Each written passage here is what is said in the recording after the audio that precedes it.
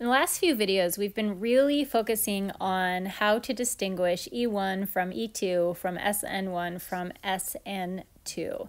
This is all really complicated information. But we started talking about looking at the structure of the substrate, the molecule that has the leaving group. Different types of substrates are only capable of doing different types of mechanisms, with the exception of the secondary alkyl halides. The substrates are only capable of doing one or two or three of the different mechanisms. We also talked about the role of the reagent, the nucleophile or the base. We looked at what it means to be a strong nucleophile and a strong base, a strong nucleophile that's a weak base, etc. I gave you a list of different types of nucleophiles and bases, and we talked about which mechanism these different reagents preferred. Putting all that information together, we were able to say, for example, if you have a primary substrate reacting with a strong base that's also a weak nucleophile, you're looking at the E2 reaction. Or if you have a secondary substrate that's reacting with a strong nucleophile that's also a strong base, you're going to simultaneously do SN1 and E2. So this information is kind of like a cheat sheet to help you correctly predict the products of these substitution and elimination reactions. Now, once you've narrowed down your mechanism, let's say you decide that you're going to do SN2 and E2, and your brain is pretty overwhelmed because that probably took a lot of mental effort just to get to that part. Now you have to follow through and actually draw the product of the SN2 reaction and draw the products of the E2 reaction.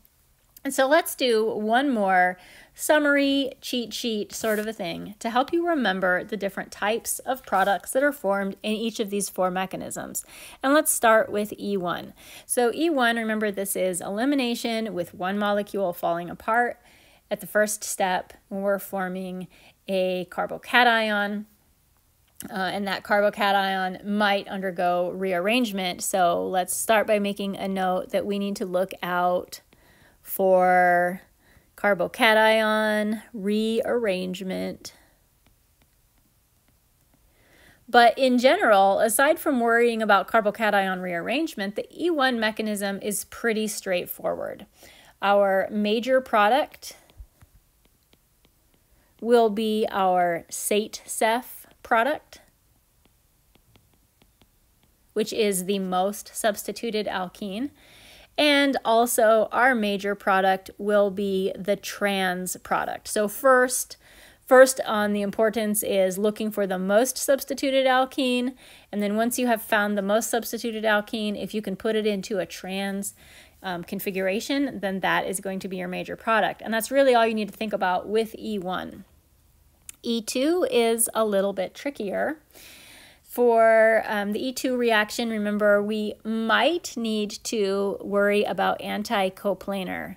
So check to see if you need to deal with anti-coplanar. That's going to apply if you're doing elimination between two chiral carbons,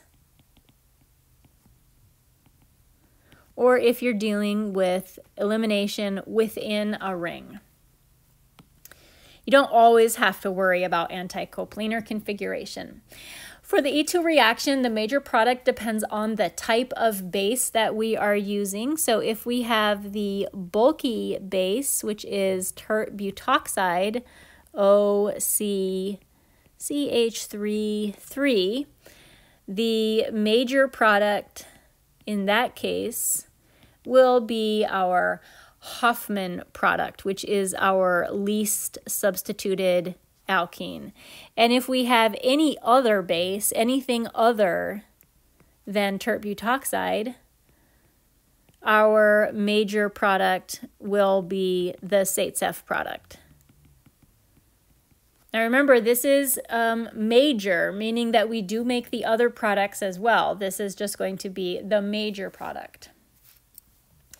And then whether we're making the Hoffman or the SATE-SEF product, so always, regardless, the major product is trans unless we are dealing with an anticoplanar situation, which is going to force the formation of either the Z or the E stereoisomer. For SN1, if we are doing the SN1 reaction, so this is substitution where our leaving group falls off of the molecule, we do have to, again, look out for rearrangement of our carbocation.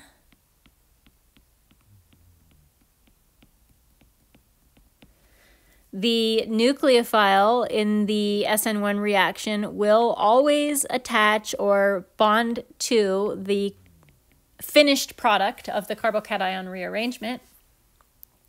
The products of the reaction, if a chiral carbon is formed when the nucleophile attaches, we will get a racemic mixture of products. 50% R and 50% S. But that's only if we make a chiral carbon when we attach our nucleophile. For the SN2 reaction, this is where the nucleophile attacks the carbon as the leaving group is falling off. So we don't have any rearrangement. The nucleophile is going to attach itself to the carbon that was holding the leaving group every single time. And if we make a chiral carbon, when that nucleophile attaches itself, the product has inverted stereochemistry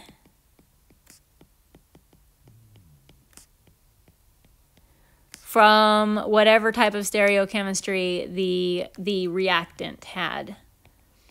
So if the reactant was an S, then the product will be an R, or vice versa. So with all of this information together, you should be able to navigate elimination and substitution reactions without too much difficulty.